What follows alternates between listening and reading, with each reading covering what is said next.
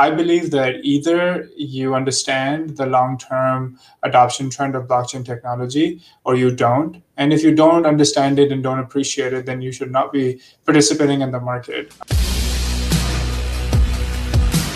What's the biggest secret or the first step to understanding how to strategically invest in blockchain technology? Yeah, obviously, nothing we talk about is investment advice, but we see the blockchain space from a very different lens than most people do, I believe. And I think a lot of the conversation that happens around dinner tables or even around investment committee boardrooms is all focused on the price of different blockchain assets. And I think that's the wrong approach. All the conversations you'll have are whether Bitcoin's $40,000 today or $20,000 today.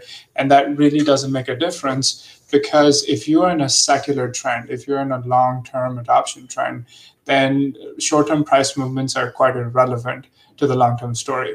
So I believe that either you understand the long-term adoption trend of blockchain technology or you don't. And if you don't understand it and don't appreciate it, then you should not be participating in the market. It's highly volatile, very dangerous if you don't understand what you're doing. And so you should only do it because you understand the long-term disruption that the technology can have. Okay, let me see if I encapsulate that. So it's first thing is shifting the conversation and the mindset from price versus trends and versus understanding the business or the value behind the blockchain technology. Is that a fair summary? That's absolutely it. Yep.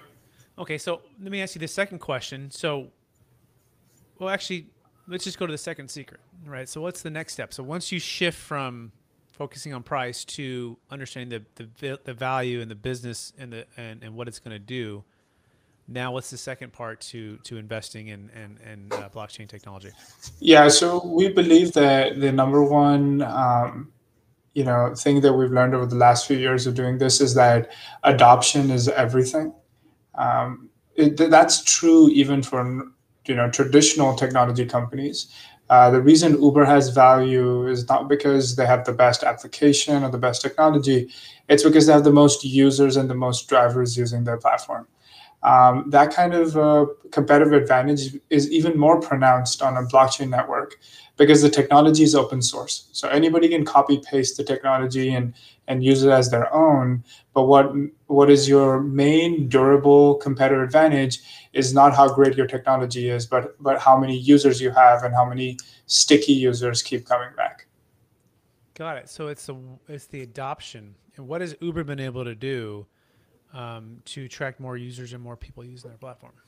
Yeah, Uber has done a great job at sort of going across the world, going against regulation in many spaces, and showing users the value of their platform. They've created jobs in times when countries needed jobs, like the COVID, the pandemic. They have given users access to services that they never thought was possible. And one of the important things to understand about companies like Uber is people usually underestimate them throughout their lives. When people started thinking about Uber as an investment, they probably thought, hey, the total addressable market here is the size of the taxi market. But what ended up happening was because Uber made that transportation easier, cheaper, and more accessible, they actually expanded the market for taxis. People that never took taxis before take Ubers now. Right. And so a lot of times it's very easy to sort of forget that these markets are not just the traditional markets, but a lot of times when you add technology to it, you actually expand the market far beyond the traditional competition. Yeah, that makes sense. I think of something like even like a Blockbuster versus Netflix, right? I imagine there's more people watching and consuming content today because of the ease of access and how friendly it is. So that's growing the pie versus just taking from the pie. Is that a fair summary so far? Absolutely. Yeah. Okay, so now let's apply it to blockchain technology, right? So we have understanding the actual business and the technology behind it and the value it brings to the everyday person or business or whatever. The second thing is the adoption, so helping the users and the people understand and actually use it. So what would be the third step to this? Yeah, the third step would be to understand that when you like a company like Netflix or you like a company like Tesla, there's very obvious assets that you can buy to sort of back that company and bet on their success. But that's not so simple in the blockchain space. Blockchain assets are unique and all of them are different from each other. There's no set standard. So it's not necessarily the case if, for example, you believe in the Ethereum network. You believe that that's going to get adopted further. It's not necessarily the case that you go buy the Ethereum token and that gives you exposure to the growth of the Ethereum network.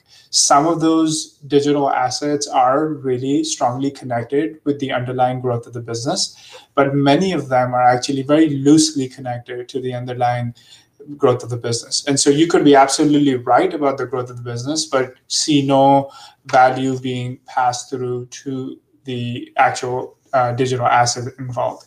So you cannot take the structure and the relationship between the company and the digital asset for granted. You have to really dig deep to understand whether there's any real economic relationship at all. Got it. Interesting. So, yeah, a lot there, right? It's not a you can't just put blockchain in a box, I think is what you're saying, right? And you've got to really underwrite and look at it on an individual basis, right? Just because you're buying the coin doesn't necessarily mean you're supporting blockchain technology. Is that fair? Absolutely. Yeah.